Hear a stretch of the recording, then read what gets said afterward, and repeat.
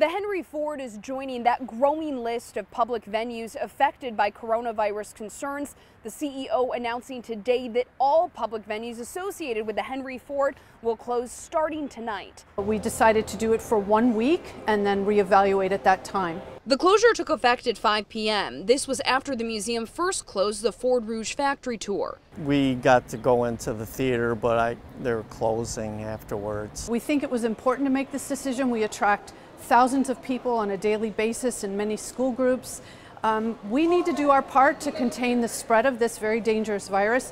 Do it now. The DIA also announcing today it will close its public programs, including tours, field trips, and lectures, among other things, until mid-April in hopes of slowing the spread of COVID-19. Several local concerts and sporting events have been canceled, as has Detroit's St. Patrick's Day Parade. I understand that the precautions that they're taking right now is to control this thing, but we're going to get through this. Just today, Monster Jam at Ford Field announced it's postponed until July. Detroit Public Schools is suspending field trips, student assemblies, and out-of-the-county or state travel. However, at this point, sports games and practices will continue as planned. Several area schools and more than a dozen colleges and universities are now opting for virtual learning in wake of the coronavirus. And those not already impacted by these precautions are planning for that possibility. We're going to go see the Cubs play the Cardinals in London this summer.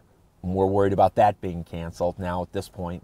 If you're concerned about a specific school or event, it's best to check with them directly. However, we are updating a continuously growing list of cancellations in the Metro Detroit area. You can check that list on our website, WXYZ.com. Reporting from the Henry Ford, Jen Shantz, 7 Action News. All right, thanks so much, Jen.